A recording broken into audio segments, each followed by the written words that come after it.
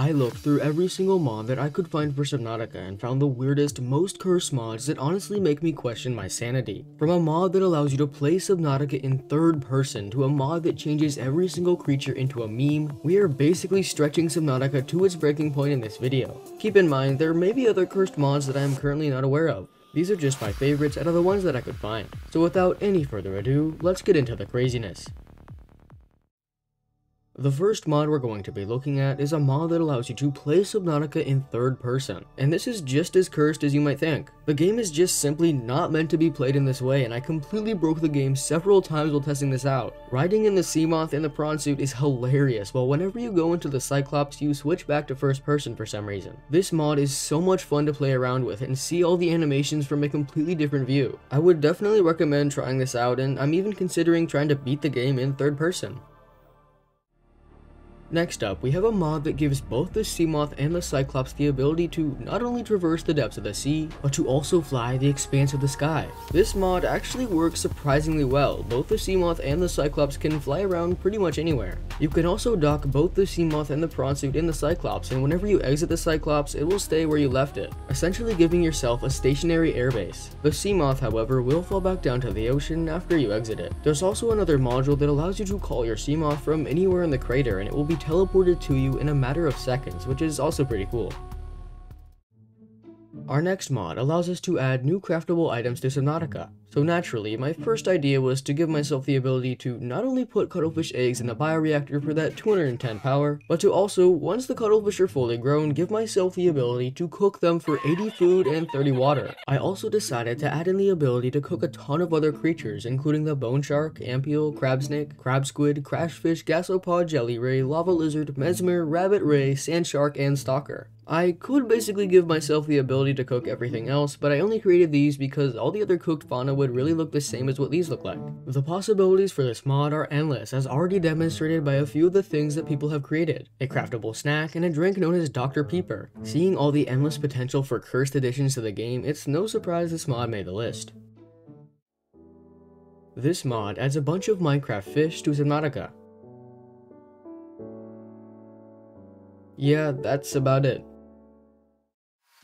Next, let's take a look at the significant amount of mods which add new weapons to Subnautica. These mods by nature are cursed due to the fact that the Subnautica developers specifically decided to not add real weapons like guns to Subnautica, as a result of gun violence in the United States. First up, we have a mod that adds the alien rifle, which can be found in the quarantine enforcement platform, to the game. Although it takes up a ton of power, the alien rifle deals a tremendous amount of damage, and basically allows you to kill every leviathan with ease. The next mod adds the ancient sword, which can be found in the primary containment facility, to the game. Upon being crafted, the ancient sword acts very similarly to the knife, only of course it deals a much greater amount of damage. Next up, we have a mod which, no joke, adds a laser cannon to the Cyclops. Once again, this does use up a ton of power, but it's just as overpowered as it is cursed. It can kill a reefback leviathan which has 10,000 health in 4 hits. That's about 2,500 damage per shot. The next curse mod, which is my personal favorite, is known as the Tech Pistol. This mod adds a pistol to the game, which has 4 different modes, each of which allow the pistol to do a different thing. The first mode is the laser mode. When the gun is put into this mode, it tells the player the amount of health something has, and then deals a small amount of damage per shot. The second mode is the cannon mode, where you can charge up the cannon, which will then deal a large amount of splash damage to everything nearby. The more you charge up, the more power it will cost, but also the more damage it will do. The third and fourth modes are probably the best out of all of them, however. That's because these modes allow the player to make every single interactable object in the game larger or smaller, depending on which mode they're in, including flora, fauna, outcrops, resources, the life pod, and even certain parts of the ground, which completely breaks the game, by the way. No question about it, this pistol is definitely one of the most cursed Subnautica mods out there. Our next mod is a mod that adds 4 new torpedoes to Subnautica. A standard explosive torpedo, which basically just creates a large explosion like a torpedo in real life would. A standard homing torpedo, which does the same thing as the first torpedo, except now it homes in on your target. A nuclear torpedo, which is exactly what you think it is. Basically a small nuclear bomb that can be fired out of your Seamoth or prawn suit that kills a reefback in 6 hits. And then finally the homing nuclear torpedo, which is the same thing as the nuclear torpedo, except once again it homes in on your target. Testing out this mod was probably one of the most fun things I've done in a while. And now, our last cursed weapons mod for Subnautica is the Seamoth laser cannon. This cannon, like the others very similar to it, is extremely overpowered and does a lot of damage while taking up a lot of power. These mods, while being extremely cursed, are a whole lot of fun and I would definitely recommend you try them out. Next up on the list is a mod that allows you to customize the water level in your Subnautica world. You can both raise the water in your world, essentially putting the entire world in the void, or you can lower the water level in your world, essentially draining the entire world. As you might imagine, this can lead to some pretty cursed moments and challenges, which is why the mod definitely deserves a spot on the list. Up next, we have a mod that allows you to rotate yourself both clockwise and counterclockwise while you're swimming around or inside of a Seamoth. This is seriously so much fun to mess around with, but it also makes you very dizzy at the same time. I've honestly wanted to have something like this in the game for a while now, and it definitely adds a whole new feel to the game.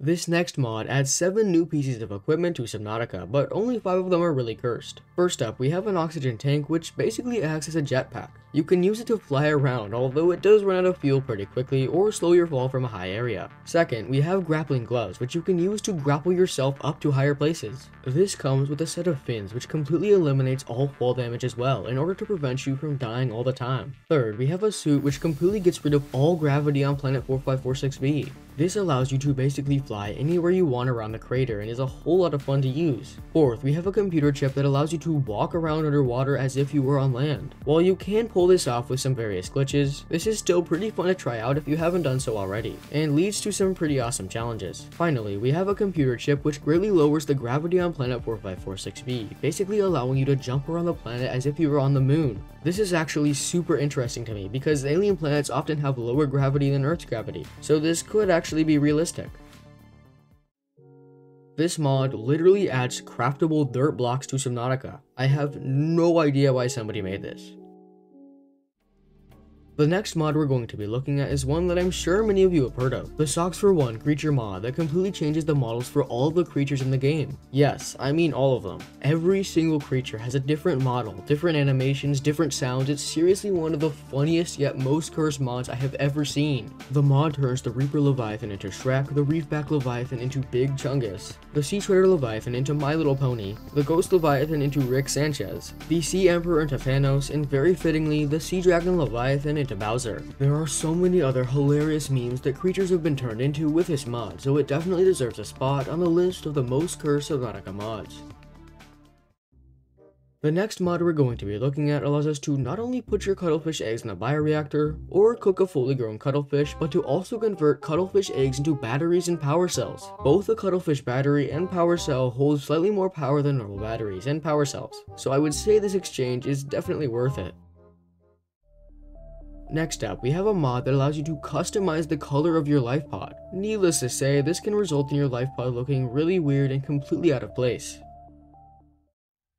Next, we're going to be looking at a mod that completely randomizes all creature sizes, meaning some creatures will be unusually small while others will be abnormally massive. This honestly makes playing the game so much fun. It's seriously hilarious when you're swimming around and then suddenly an absolutely titanic Reefback Leviathan loads in right in front of you. Also, I would like to mention spawning in a ton of Reaper Leviathans and at the same time, while this mod is installed, isn't going to end well. I'd also like to quickly mention that there's also a mod that allows you to configure certain creature sizes, which is also pretty cool. Our next mod allows the player to increase the spawn frequency of every resource in the game to a lot higher than it normally is. This leads to some pretty cursed areas that are just completely covered with resources. For example, the Safe Shallows is now completely covered in metal salvage, the Grassy Plateaus is now completely covered in outcrops, the Lost River now has a ton of super valuable resources everywhere, the Lava Castle now houses truckloads of kyanite, and so much more.